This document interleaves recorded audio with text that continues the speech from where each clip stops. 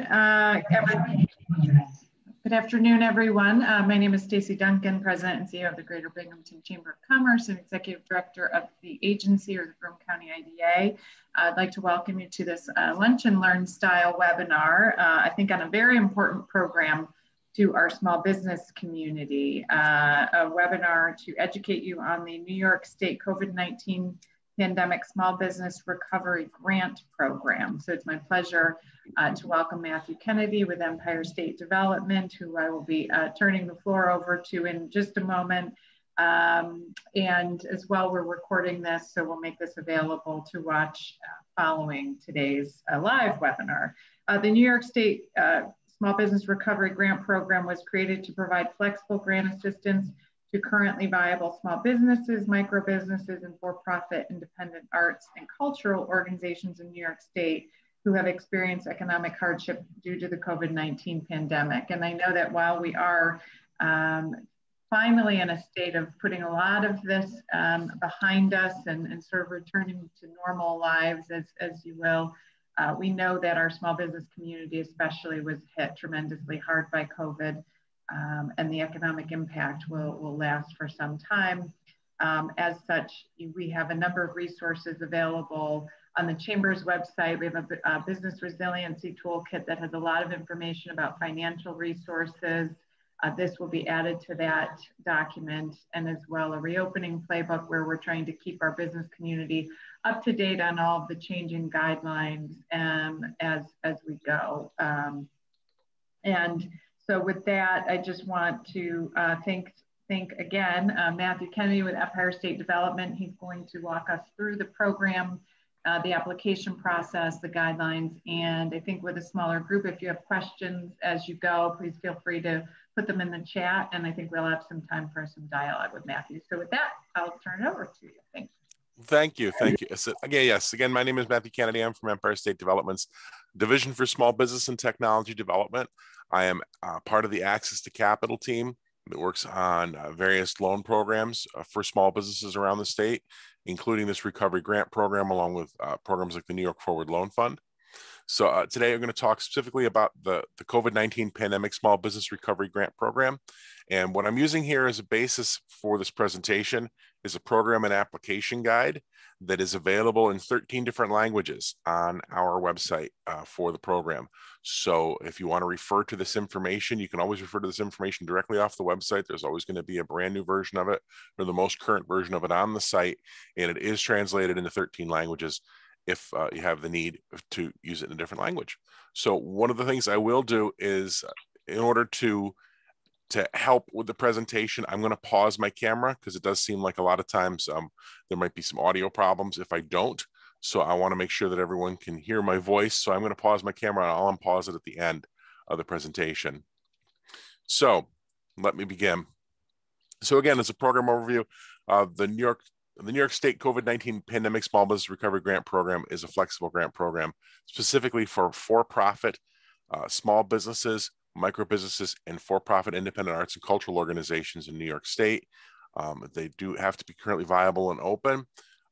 The website where you can apply for this program and receive more information about it or to view this particular document is www.nysmallbusinessrecovery, all one word, .com. So it's nysmallbusinessrecovery.com. I do want to point out that we have partnered with an organization called Lendistry. Lendistry is a national CDFI that has a particular expertise in setting up websites and doing things electronically. And they have actually worked on other programs like this in California and Pennsylvania. So they have the ability to handle large scale programs like this. So we have partnered with them to help get these grants out and to help get the grants out as fast as possible. So if you do apply for a grant and you receive emails or you receive contact from an organization called Lendistry, they're actually working on behalf of Empire State Development. They're a part of our team to get these grants off the ground and in people's hands. So now for grant amounts, a lot of people want to know how much a grant they're going to qualify for. So your grant award is based on your business's annual gross receipts for the year 2019. So it's based upon the actual amounts recorded on your tax returns. And for a small business with the annual gross receipts between $25,000 and $50,000 a year, $49,999, that's going to be a $5,000 flat grant. For businesses between the $50,000 and $100,000 a year, that's going to be a $10,000 flat grant. And for businesses between $100,000 and $500,000 a year, it is 10% of those gross receipts. So it's 10% of the gross receipts is recorded on the tax return, up to a maximum of $50,000. So if you had $300,000 in gross receipts on your tax return for 2019, then you can qualify for a $30,000 grant. And I'll talk a little bit more about how grants are calculated and where you'll find that information on your tax return.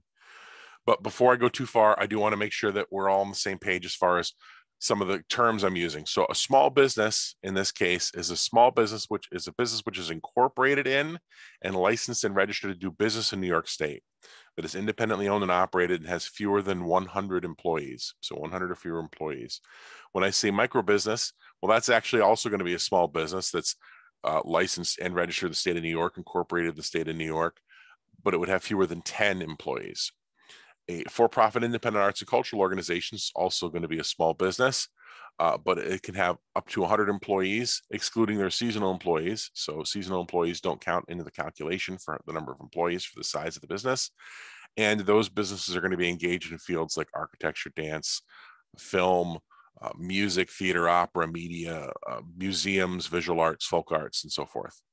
And finally, the COVID-19 health and safety protocols. When I mentioned that, those are all the restrictions that were put in place based upon Executive Order 202 that was issued by the governor when the pandemic began and when we were operating under restrictions. So small businesses, micro businesses, and for-profit independent arts and cultural organizations do need to be currently viable. So they need to be currently in operation. They need to have begun operation on or before March 1st, 2019 to be qualified for the grant. So essentially it is a year prior to COVID, the business needed to be in existence for it to qualify for a grant. And eligible applicants are going to be required to show a loss of gross receipts as a result of the COVID-19 pandemic for compliance for the program. And of course, you had to be in compliance with your health and safety protocols back when they were in place. So now, what size business qualifies? How big can your business be? So a small business, micro business, or a for-profit independent arts and cultural organization should have on their 2019 or 2020 tax returns gross receipts between $25,000 and $500,000 per year. And that can be found on line 1A on Form 1120, also 1120S, or on the 1065, which is a partnership tax return. That would be line 1 on your 1040 Schedule C. And if you happen to be a farm that uses a Schedule F, that's actually the sum of line 1A and line 2 on your Schedule F.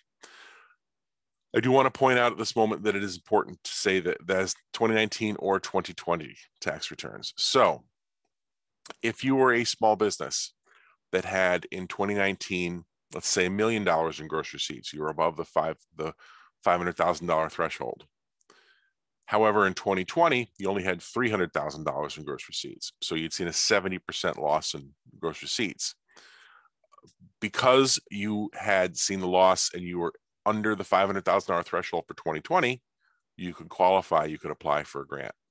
So in this particular case, the maximum grant you would get would be $50,000, be a $50,000 grant because it's the maximum size based on your 2019 gross receipts, but it is still possible for you to qualify if your 2019 gross receipts were outside of these thresholds, but your 2020s were inside these thresholds. And the opposite of that's also true if you had a business with, let's say, $50,000 in gross receipts in 2019, and now in 2020, you only had $5,000 in gross receipts. Even though your business is smaller than the gross receipts minimum, it could still qualify because you had the gross receipts that qualified in 2019.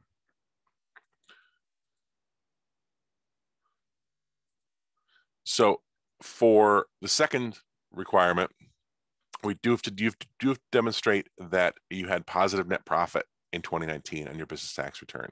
One of the markers we're using for viability is that a for-profit business was profitable, at least by $1 in the year 2019.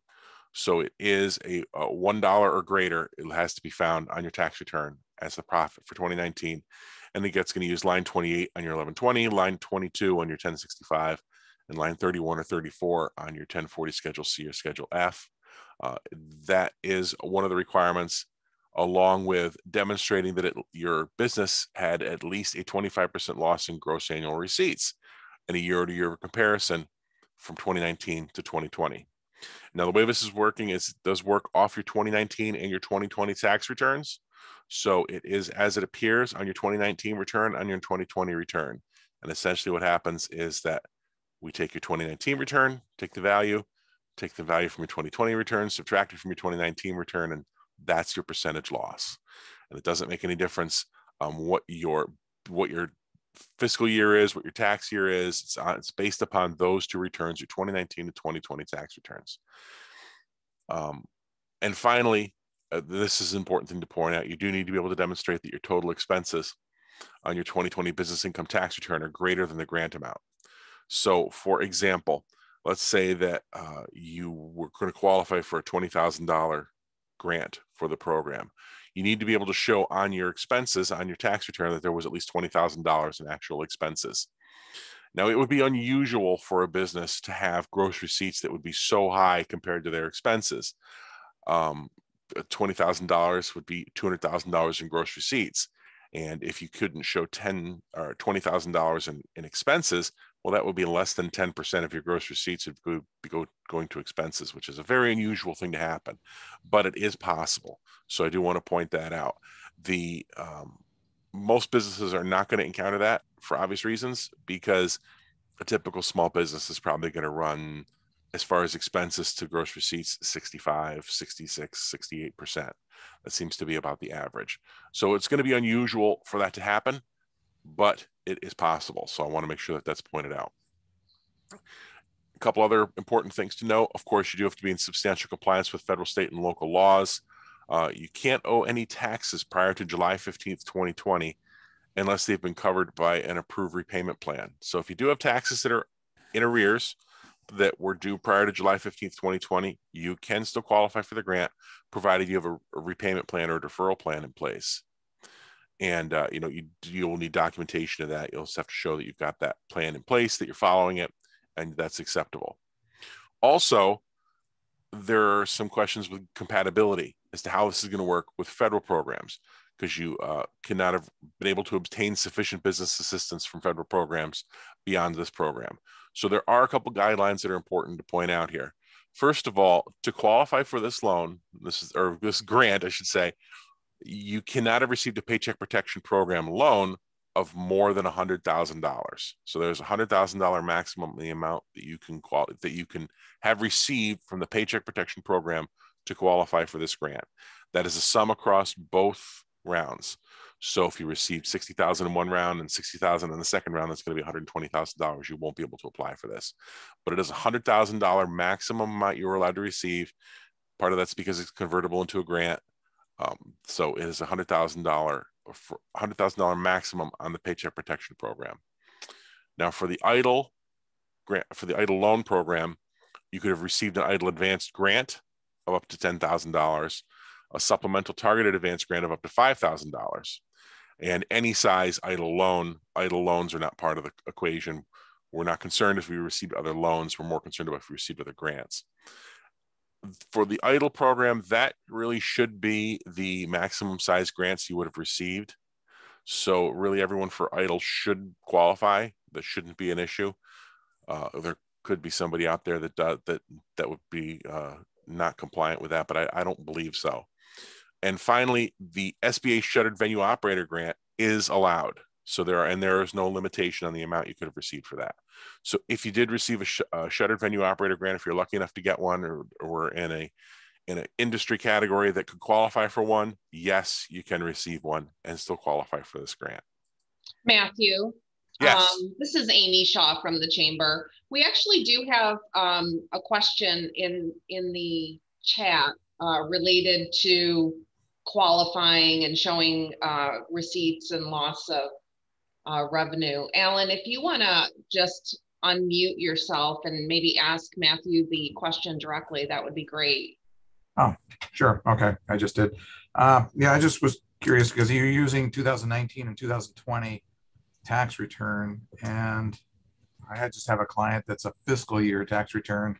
So their actual 2019 tax return is the fiscal year ending October 31st, 2020. The actual form is 2019 tax form, because it's the beginning of the tax year was in 2019. So I wasn't sure how you calculate it. Their 2020 fiscal year return would be, not over yet. It would be October 31st, 2021. So I guess if you go by the end of the fiscal year, maybe you could use October 31st, 19 versus October 31st, 20. Actually, it is what appears on their tax returns. We do have to have 2 filed tax returns for 2019 and 2020. Okay. So in this particular case, they won't, if they haven't filed a 2020 tax return, they can't qualify. Yeah. They do have to have the 2020 tax return has to be filed. There's no exceptions or way around that particular requirement. Yeah, so that kind of kicks out a fiscal year company like this, in this example, for October 31st. They won't file their 2020 tax return until But I'm under the impression that there is still a tax return that needed to be filed by April 15th or by the deadline anyway. Correct? That was, according to the IRS rules, there should have been a tax return. There should have been something that should have been filed prior to the deadline. Well, their deadline. 2020. Yeah, they don't have an October. They don't have a April 15th deadline. It's a corporation which files 3.5 months after the end of the fiscal year. So right, and that was what we had researched was that the IRS states that there was still supposed to be something filed, even if you're not filing inside that tax. If you've got a different fiscal year, there's still another document that you filed for 2020 of some sort. This is what we've been told by the IRS. But in either regard, we have to have a 2020 tax return. So if there's no 2020 tax return, there's no other way around it. We have to have a completed 2020 tax return and a completed 2019 tax return. Yeah, because the fiscal year corporations use the tax year on the form as the beginning of the tax year, not the end of the tax year. Yeah, so their October 31st, 20, which has 10 months of 2020 activity on it, is actually filed on a 2019 tax return, and that's been filed already. But their 2020 form tax return, which will be their fiscal year ending October 31st, 2021, which hasn't ended yet. So they can't file a return until after October 31st, 21. Yeah, it does need to be 2019 and 2020. Okay. All right. So they're kind of out, I guess. Yeah. Yeah. I mean, that's, I sometimes, by in this particular case, by doing their taxes that way, by doing it based on those fiscal years, that just creates a problem with this program. Sometimes that's what happens. I mean, unfortunately, in order to keep it balanced, that's the way it's being done for all businesses. So there's only one consistent. It's the same time period is being used for every business. The same month, this month to that month time period is being used for every business to keep it balanced and to keep it fair. So it's set objectively as opposed to subjectively based upon whatever the business's financial year was. Yeah. I don't know what the IRS is saying to you, but there would be no other form this company would file for 2020. I mean, there's nothing by April. I was not privy to the conversation with the IRS, but this is what we were told.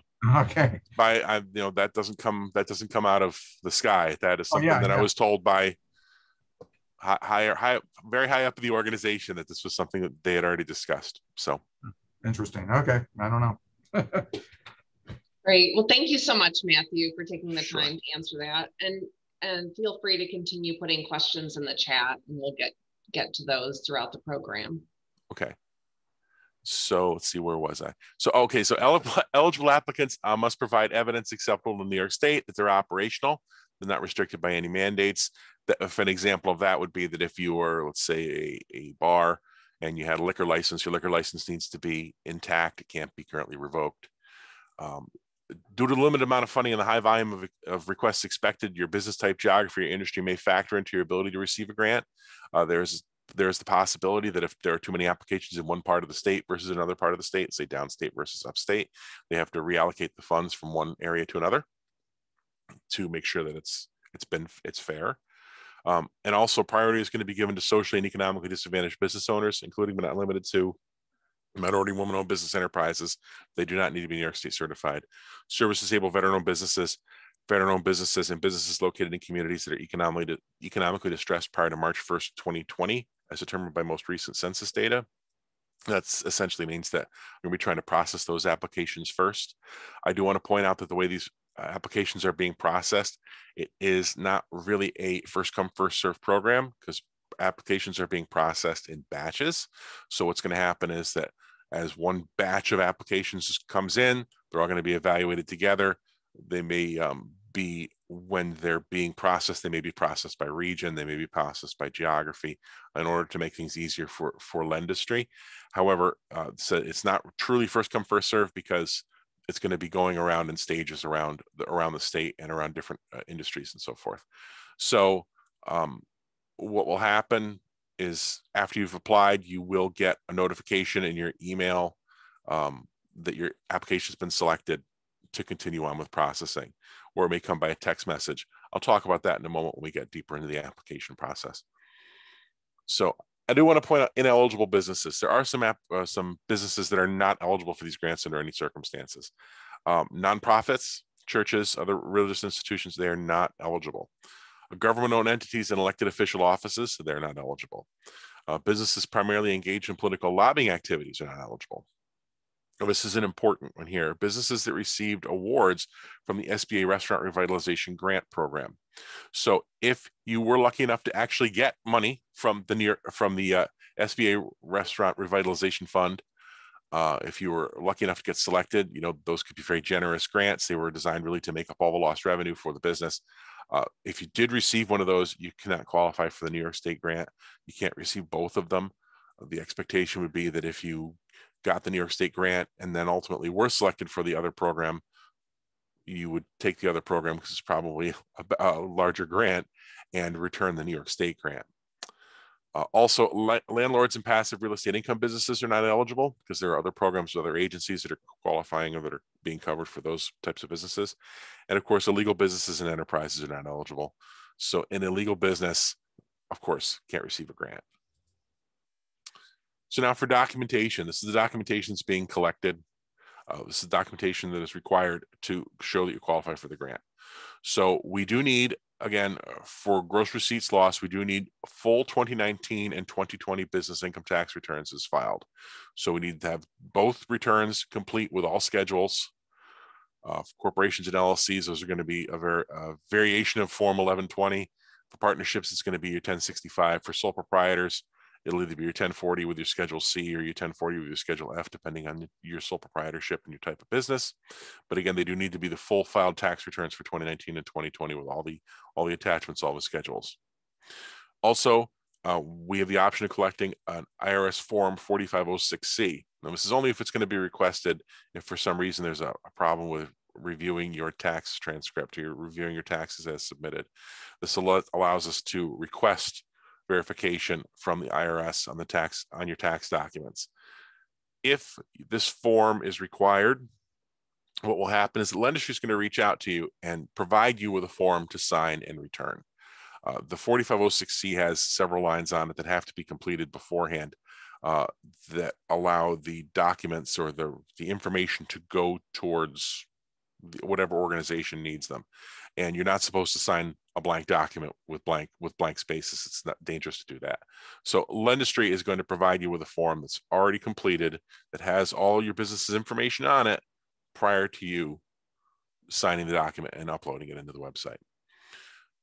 Also, we're going to need proof of your location and your current operation. So to show that where you're located in the state and that you're currently operating, we are looking for two different documents, any two of the following list: a current lease, a utility bill, a business bank statement, a business mortgage statement, business credit card statement, a professional insurance bill, a payment processing statement. This would be if you collect, say, credit card payments from like a Square or any sort of other organization that processes credit card payments for your business, you can use that. Or your New York State ST-809 or ST-100 sales tax collection documentation. So this is your documentation that shows you're currently collecting sales tax in the state of New York. And that, of course, is going to show, the most recent document is going to show that you're currently operating. Also, we'll be collecting a schedule of ownership, which essentially is a listing of names, addresses, and social security numbers. Or if it was a non-US owner, it would be an ITIN number, a phone number, email address, and your percentage ownership, along with a photo ID for each of those individuals with 20% or more ownership of the business. Now, for the application, we only request that one person fill one out. Please only complete one application per business. And whoever is the applicant who's going to be responsible for collecting up this information and uploading it into the site, they should include their photo ID. So that's one of the requirements, that use their photo ID and their information. If there are other owners with at least 20% ownership interest, if it's not just a single owner, what will happen is prior to funding, there's another document that you'll upload with that person's information or that person's information along with their identification. Now, for proof of the number of employees your business has, we're looking for your most recently submitted New York State 45 document. That's only for employer firms. It's only if you have to file them. You may not have to file them if you don't have any employees, or if you only have one employee yourself. This is if you do payroll, of course. This is your documentation to show that you're withholding money with the state of New York and that you're paying unemployment insurance. Also, prior to funding, we're going to need proof of business organization. So we're going to need proof that shows that you're organized to operate in the state of New York. We only need one of the following, but we do need your current business license, your current business certificate, a certificate of organization, a certificate of assumed name, which commonly we call the DBA, a New York State certificate of authority, articles of incorporation, or any other New York State municipality issued document that shows authorization to operate in the state of New York. So it's a pretty broad list. Most people will have easy access to one of those documents. Your New York State certificate of authority is typically on view someplace in your business, typically at your cash register, so that will work. Articles of incorporation can be a little harder to find a lot of times, but any of those documents should provide adequate documentation that you are organized in the state of New York. And also for funds distribution, we're going to need your IRS Form W-9 and your bank account information. I'll talk about that briefly at the end of the presentation. That is collected through the website. There's a third-party organization called Plaid that we use for ACH transfers that Lendistry's got a contract with to do ACH transfers for this program. So we've talked a lot about the grants. We haven't talked much about what you can use them for. So eligible uses of funds. How can you use this grant? How can you use these monies? What's the purpose of the money? So grants are to be used for COVID-19 related expenses that were incurred between March 1st, 2020 and April 1st, 2021. Now, those dates, of course, are in the past. Those are expenses that were incurred during that year, during the pandemic. And so it's understood that these are expenses that have already been incurred. And what this money can do is to use to either reimburse the business for those costs, or if the bills are still outstanding, potentially pay those bills, or if the costs have already been expended by the business, say you had to put money into your business, you had to take out a business loan to pay for these things, you can use it to pay your loan off, to take the money back out of the business if necessary. It essentially frees up the capital in the business that it used to cover these types of expenses. So those expenses would be payroll costs, which includes all things related to payroll, commercial rent or mortgage payments on your New York-based property or New York State-based property. That does include principal if it's a mortgage. Principal is allowed, but it can't be for prepayments. It needs to be payments that are inside those date thresholds, March 1st to April 1st. Payment of your local property or school taxes that are associated with your small business are allowed. Insurance costs are allowed. Utility costs are allowed. Costs of personal protection equipment for your workers, for your consumers, all allowed. Heating, ventilation, and air conditioning costs. That includes not only the cost of actually heating and air conditioning, but also things like you needed to upgrade your filters for your air conditioning system. Those types of things are all qualified. Other machinery and equipment costs related to COVID-19 and operating during it. So let's say, for example, if you were a restaurant and you needed extra food warmers for to-go orders, that would be a qualified equipment expense. Any sort of expenses that were like that to allow your business to continue to operate during COVID, along with supplies and materials necessary for compliance with COVID-19 health and safety protocols. So that's going to be things like the Lexan and the plexiglass and the plywood and the rolled plastic and the stickers and all the things you had to put up for your social distancing. All those things are allowable expenses. two things that the grant can't be used for. The grant can't be used to directly pay down any SBA COVID-19 relief package or any business assistance from a New York State loan package, like a New York Forward Loan Fund. So you can't use the funds to directly pay your New York Forward Loan Fund or your EIDL loan. Those aren't considered eligible expenses because those were loans that should have been taken out for other purposes or towards other things. So those are not eligible to be paid directly. Of course, you can reimburse yourself and then pay other things with this loan, with these grant funds. So now the applicant certification. I do want to mention there are 4 documents. When you go to complete the application, there are 4 documents that you need to submit to begin the process. The applicant certification is one of them. Applicant certification is something you download off the website. It essentially is an attestation that all the things that we just talked about are true regarding your business, that you are currently in operation, that you are in compliance with federal, state, and local laws and regulations, codes, and so forth. You have to go through with this particular document, initial the different sections, sign it, and re-upload it into the portal. You can either do that electronically, directly on the portal, or you can download it, sign it, and re-upload it. Like I said, this particular document is that I'm using as this basis is an application guide that's available on the website. So there are going to be some pages we start to go through here that are going to get very technical as far as where to click and how to download things and so forth. I'm going to kind of glance over those very quickly because that's really information that you'd be better off having in front of you when you're going to actually apply or having access to when you're applying, as opposed to me trying to explain it to you now and then to have you try to remember it when you go to the website. However, these instructions are available again in this particular document on the website all the time. So again, like I said, you can download and sign, or you can do it electronically, but that's the way that particular document is handled. Now, tips for applying, for using our site. Again, we do suggest you try to use Google Chrome if you have access to it. Other browsers may work, but the site is designed for Google Chrome, works best with Google Chrome. We just suggest you clear your cache before you apply, just in case. We do suggest you open an incognito window, which makes sure that there's no extra widgets that are attached to your Google Chrome that happen to be sniffing your data. And we also suggest you are going to need to disable your pop-up blocker, because there are attestations that will pop up during the course of the application that are going to come up as pop-ups that you'll have to agree to.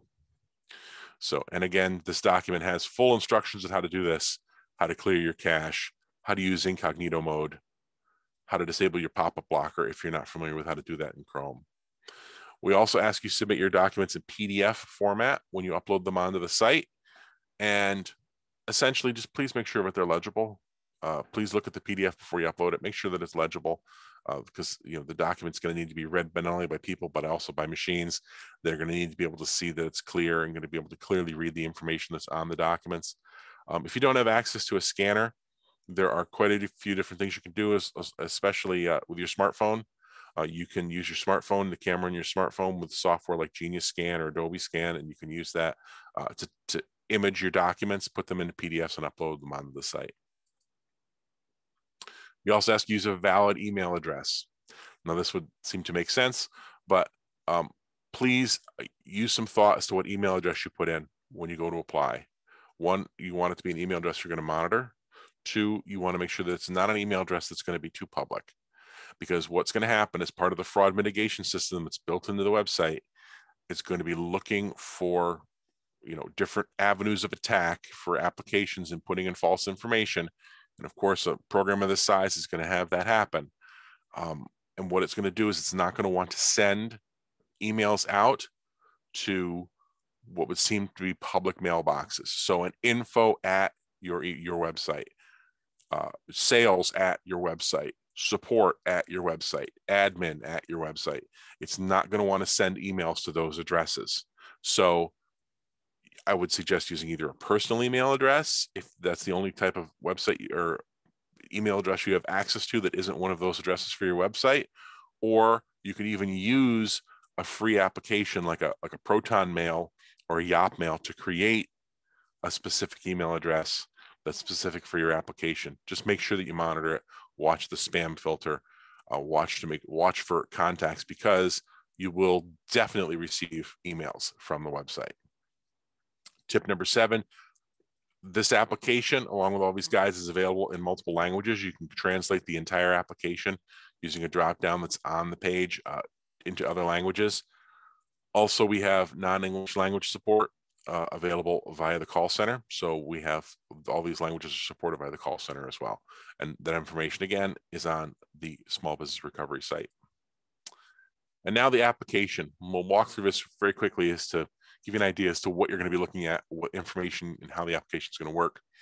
So the first thing that's going to happen when you go to the Small Business Recovery site, you're going to go down to Let's Get Started, click to begin your application, and it's going to bounce you quickly to a holding page. This essentially is going to throttle how many people are on the site at once, so that way it doesn't become overwhelmed. Your site gets processed, your application gets processed correctly. If you've ever pre-ordered anything at Christmas time, any pre-ordered a toy like a PlayStation, you're probably familiar with something like this.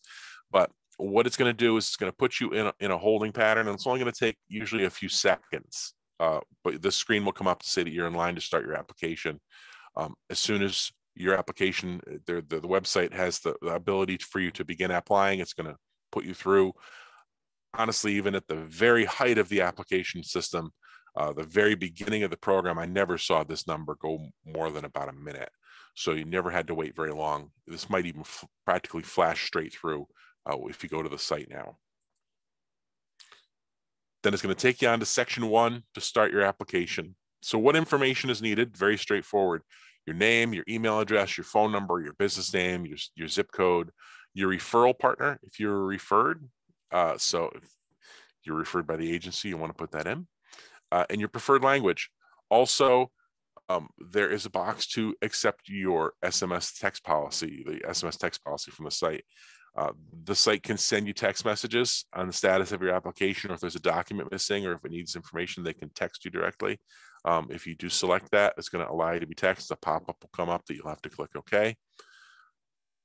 If you don't select it, you can still continue on, but you won't be able to receive texts. So you don't have to accept it. You don't have to accept texts, but it is a good thing to do if you have access to it. Section 2 is going to ask for your owner details. This is essentially who is applying. This is the person completing the application. Name, address, social security number, date of birth, percentage ownership. There will be a terms and conditions selector at the bottom where you have to select the terms and conditions, hit OK. As soon as you hit save and agree, what's actually going to happen is on the back side of the system, it's going to generate a user account for you. It's going to generate a user account. It's going to go to your email address.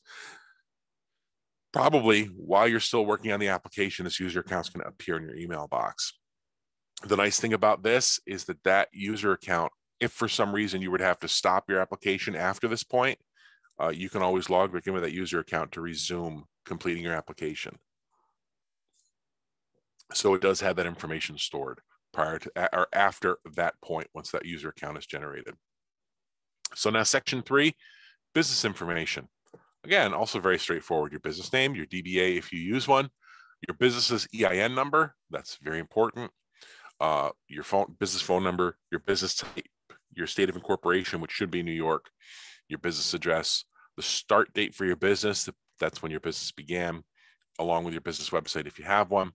I do want to point out on the EIN line, you'll see all the way to the right, there is a little eye icon with a circle, eye in a circle. That is an information icon. If you see that in any of these questions, if you hover your mouse over it, it will give you more information about the question. So if it gives you sort of extra tips about it. Also, anytime you see this little down caret, that means that it's going to come from a drop-down list. If you click on the caret, it's going to give you a whole list of different choices to help you fill out that application or fill out that particular line of the document automatically. And now section 4. How can we help? This is where you put in your gross receipts, how much you think you are qualified for. Of course, your actual grant's going to be wherever much you actually qualify for, not what you type in here, higher or lower. there is the check eligibility tab again, so you can go through and see the rules for eligibility. It's going to ask if your business was profitable in 2019. Of course, we're going to want that to be a yes for you to qualify. Your number of employees, if you did create any jobs in 2020, or if you retained any of those employees, you're going to be able to mark it there. The most important thing I want to like to point out here, the thing I want to point out in this particular slide is you'll see on the right-hand side of the screen, there is a watch video button along from the across from how can we help you. Every section of the document, every section of the application has a video attached to it that can help you complete the section. It gives you tips on how to do it. So it's a little video that will pop up. You can watch the video as to where you get the information from. Also, those videos are subtitled in the 13 languages. So if you turn on the closed captioning, you can have them all be subtitled by all the different languages if you need those videos in alternative languages. So each section has one of those videos. Finally, section 5, your business demographics. This is going to ask for information about what your business does. So are you a business to business business? Are you a business to consumer business? Are you a little bit of both? What do you do? Do you sell products? Do you make products? What type of industry are you in? One thing it's going to ask is for your NAICS code. It's going to ask for your NAICS code, which of course is a federal code that dictates what industry your business is based in. They are self-assigned. NAICS code is a self-assigned code. So some businesses, especially if you're New York State certified, you probably are familiar with what your NAICS code is because you've needed that information to get certified. However, if you are not familiar with your business's NAICS code, you can go onto the NAICS code site, on the various NAICS code sites. There's one linked directly through the application here where you can go in, select your industry, select what you do, and it will give you the code that you can type into that space. But that space, that is, we're using that to parse out what industry you're a part of. Also, it's going to ask for other demographic information for your business. So it's going to ask if you're a woman-owned business, veteran-owned business. If you're disabled, it's going to ask race and ethnicity questions along with your franchise or minority-owned business. All those questions are answered here in this business demographics section. And then section 6, one of the last sections, are the disclosures. This is actually what helps generate that other document. This is where you go through and you disclose, is your business open and operating? Yes. Is your business organized as a for-profit business? Yes. It's going to take you through a series of questions. It's going to ask you to enter your gross receipts again from your tax returns. It's also going to ask if you receive any help or support from Entrepreneurship Assistance Center or a CDFI or Chamber of Commerce or Small Business Development Center. It's going to ask you if you did, you can put that in. You can put who you received support from. Finally, when you've completed all those questions, it's going to go to section 7, which is your confirmation. Now, you can choose yes or no at this point. If you choose no, you can save your application for later, not fully submit it if you need to go through and verify some answer or something that you weren't sure about on your previous application questions. You can choose no, and you can save it without submitting it. If you choose yes, it's going to let you continue, and it's going to let you submit the application for processing. Once you've hit yes, you can't make any changes to those questions. So if for some reason you need to correct an error, you'll need to contact the 877 number, the customer service number that's on our website, in order to make a modification to your file. Cannot make modifications yourself to any of the questions you previously answered once you hit yes and continue. You'll receive a confirmation message that you completed your application, that you completed your file. This is again, has got that 877 number on there that you can use if for some reason you have made a mistake, or that you think you've made a mistake in something you're doing. Check your clutter junk spam all the time for this. Also, there will be that username and password account email that I mentioned earlier. This is going to come in that email box that you use to register, and it's going to give you a username, which is going to be your email address that you used, and a temporary password. If you log on to the site, the actual portal where you upload your documents, you can use a temporary password. First thing it's going to do is ask you for a permanent password, but this will let you log in to begin the document upload process. So here we go for uploading documents. And I'm not going to spend too much time on this because, again, some of this gets a little technical, and it's best viewed while you're in front of your computer to do it, but it is very straightforward. Again, To upload your documents, there are 4 documents that we need for your application to be reviewed and selected to continue processing. That is your applicant certification that you signed, your ID for the person who's applied, and those complete 2019 and 2020 business tax returns. So you're going to want to upload those 4 documents. You see them, the first 4 listed on the list here with these red asterisks. Those are required for application. We ask that you submit them within 14 days of completing the rest of the application. The sooner the better. Also, I will point out, you want to make sure that your business type is listed correctly here. This was particularly listed as a corporation. Should pull it directly off of your other app answers, but if for some reason it doesn't come up correctly, you can always change that. Please don't open tabs. Do it all with one tab, of course. In addition, if you have access to these documents, or if you're ready to upload them, you can upload your proof of business location, your New York State 45 document, if it's necessary. Again, you don't have to upload the 4506C. It's only if required by Lendistry. You can always click not applicable until they ask you for it. Once they ask you for it, that'll become available. You'll be able to upload that document. Again, PDFs are the recommended format. We want them in PDF file and PDF style, and it's very straightforward to upload the documents from the port to the portal from your desktop or from your smartphone. I'm not going to walk too much through this, but I will also mention that they can still be password protected. If you want to password protect your PDFs, you can do that. You just, when you go to upload them securely into the site, it's going to request that you type in the password on the password protection prompt, so that way it's going to securely store the password for the document so they can open it and view it. And once you've gone and uploaded the document, it's going to switch from that orange pending box to the green completed box to show that the document was uploaded. Now, finally, linking your bank information. Like I said, we do use Plaid. The portal does use Plaid to do ACH deposits of your grant funds. And this is going to be very straightforward. Plaid's essentially going to link to your bank account information. And I'm not going to walk too deeply through this. You do not need to do this until your grant is approved and ready for funding. You don't need to put your bank information in until you've reached that point. I will say that for a sole proprietorship, you do need to have a business bank account. So make sure that you have a business checking account. It's going to match your name or your DBA to use it through the portal. So that is the quick walkthrough of the application process. I'm going to turn my camera back on. And again, application language assistance is available at that 877 number on the screen, 877-721-0097. And of course, all this information with this document is available on nysmallbusinessrecovery.com all the time in all those languages. So I'm not sure if anyone else has any questions. Be happy to try to answer them.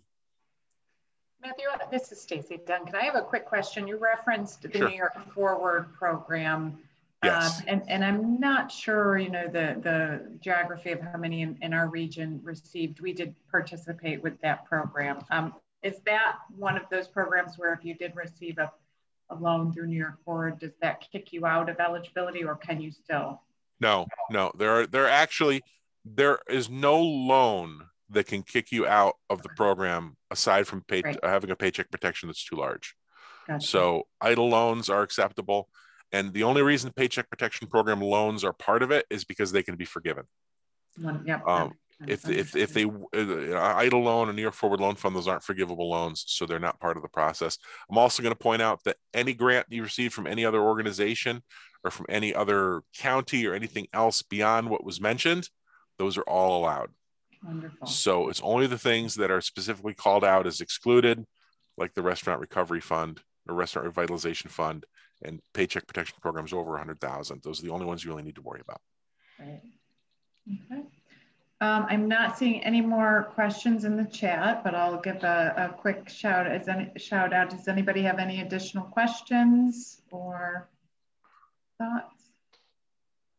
Well, Matthew, I want to thank you for taking the time. Again, I think we'll make this recording available broadly, and I think it's really helpful the way you walked through this all, and certainly, hopefully we'll get this out to our small business community. So thank you again. Terrific. Well, thank you for having me. Good luck, everyone. And, please apply soon.